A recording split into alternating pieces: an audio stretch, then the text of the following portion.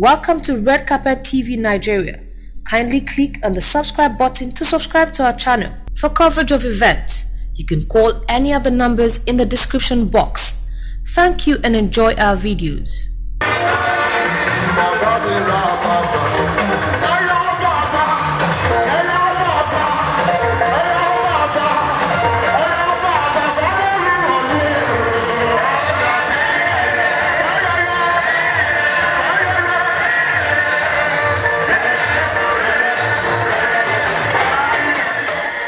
The melodies in the rhymes and the symphonies in the vibes of different lead vocals and choristers brought out the dancing skills in many who converged in the Cathedral Church of St. Andrew, Ondo State, as they all gave thanks and praises to God Almighty for His protection over them all round the year 2019.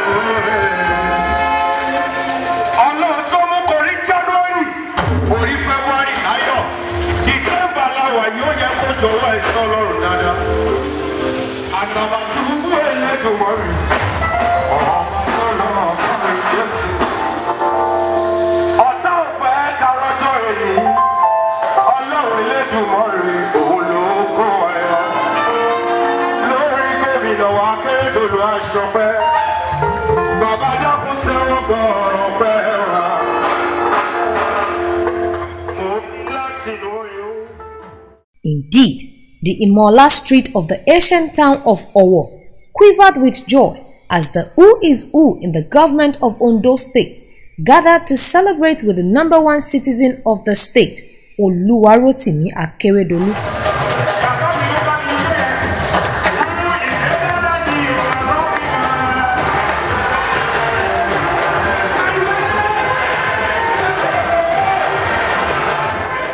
From the fast-paced musical vibes to the slow-paced lyrical jibes, the evening was full of fun for everyone.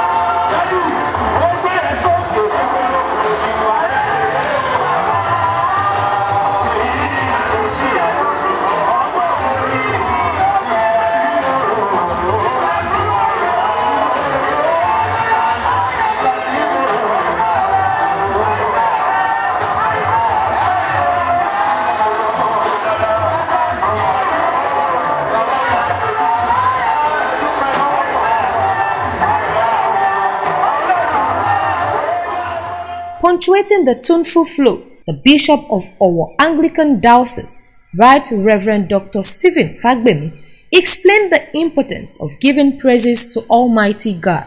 But why praise God? Many times we are used to asking God to do many things for us. In fact, we are used to coming to God with a long shopping list. I want to do this. I want to become this, I want to become that. In fact, if you belong to that group, some people will want some people to fall and die. So many things that we bring to God from time to time. But we fail many times to put God where He rightly belongs, to praise Him, to lift Him up, and indeed to take ourselves out of the picture and allow God to be God. And many times we fail to remember what God has done in our lives. We only remember what has not been done. But yet we have not appreciated enough what God has done. So I remember that we have started the year a long time ago, 12 months. are to be honest, there would have been moments of anxiety. There would have been moments when you did not know what to do. There would have been moments when you thought, well, is there still going to be any hope? Is there a future?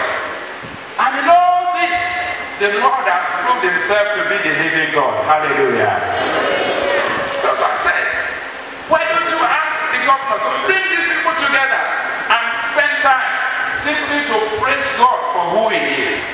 It's because God also wants to do something special.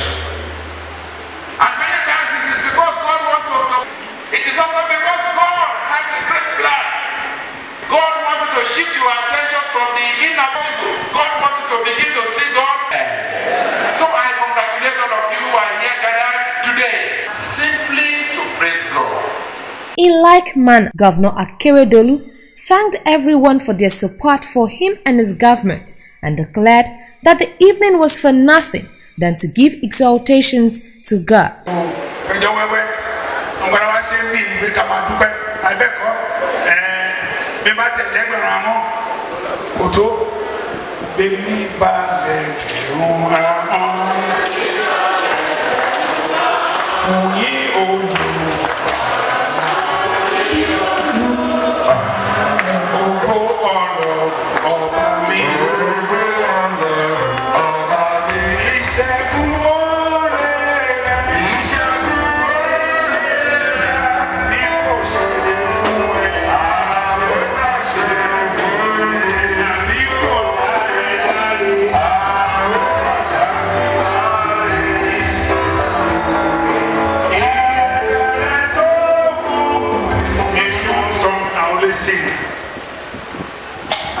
Because it's a song that I believe keeps me committed to my God and not that thing. And that is Abba Father, let me be yours and yours alone. May my will forever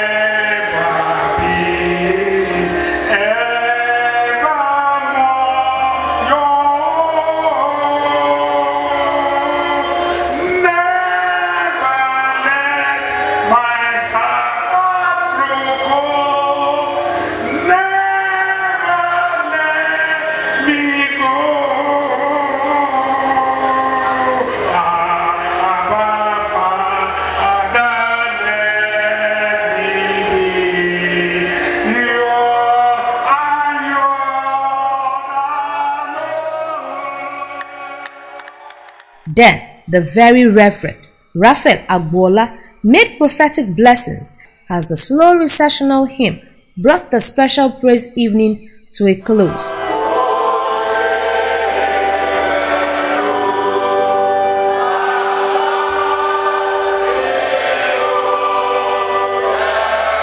From the Red Carpet TV crew, we felicitate with Governor Oluwarotimi Akeredolu and the government of Ondo State.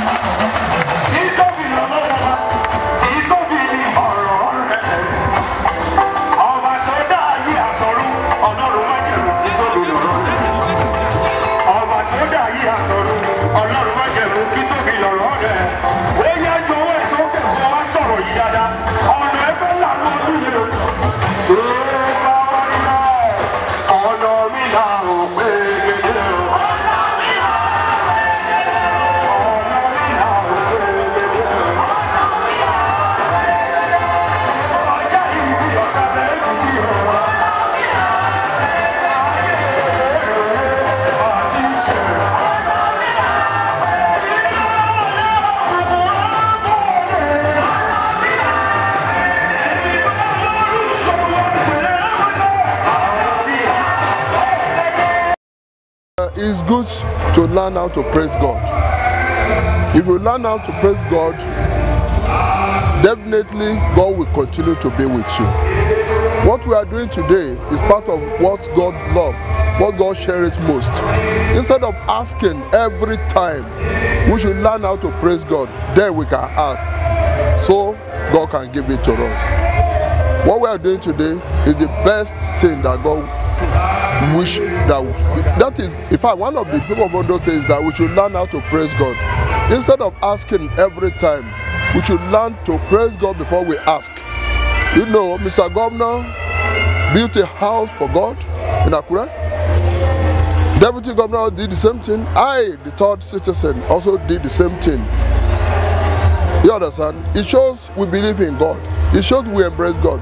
It shows we always praise God. It shows that was the reason why, you know, Aketi is growing and growing. That is why you see a lot of things, good things that is happening in the life of those states during Aketi, because he cherishes God most. I advise all on those states to continue to pray for him.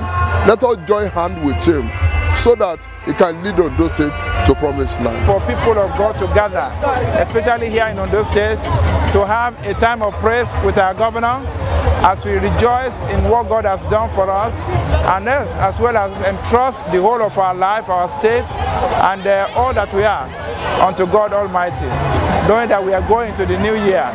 It is important for us to give praise, because in praising God, God also moves beyond human imagination. When we praise God, God takes over our anxiety.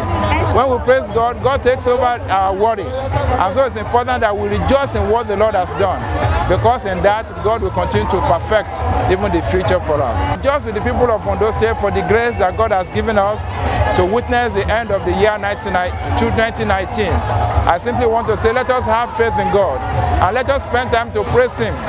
Let us continually praise God, because in praising Him, God also takes care of our worries and anxiety.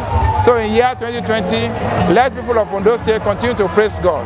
In praising Him, the Lord Himself would also take care of our worries and anxiety, and it will be well for us. Dúpẹ́ lọ́wọ́ Ọlọ́run lórí gómìnà wa fún oore ọ̀fẹ́ t'Ọlọ́run fi fún, torí lọ́dún yìí ìjìjà bẹ́ni pé kó dá omi inú àgbọn nù. Ọlọ́run ọba fún ara rẹ̀ òun ló lọ́ra ẹ̀mí rẹ̀ fún wa. Ọpẹ́ tó dún lónìí, èmi gẹ́gẹ́ bí ẹnìkan inú wa dùn láti bá dúpẹ́ torí oore t'Ọlọ́run ṣe fún. Psalm 66 ẹsẹ̀ keje sí kẹjọ, ó lé ẹni tó mú ẹ̀mí wa wà láàyè tí kò sì jẹ́ kí ẹsẹ̀ wa kí ó yẹ̀, ó lóun nìkan ní ká máa fi ògo àti ọpẹ́ fún Ọlọ́run ẹ̀mí gbogbo ènìyàn. So gbogbo ohun tó ń ṣe ń gbé pátá òun nínú wa dùn sí, àti ní ìrètí pé inú Ọlọ́run gan dùn sí. Yóò jó èmi yóò yọ̀, ìmọ̀ta ti dòfo.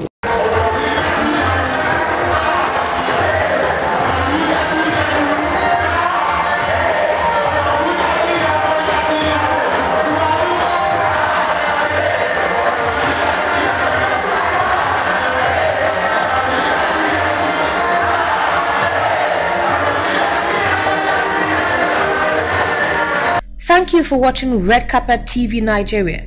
Don't forget to click on the subscribe button to subscribe to our channel.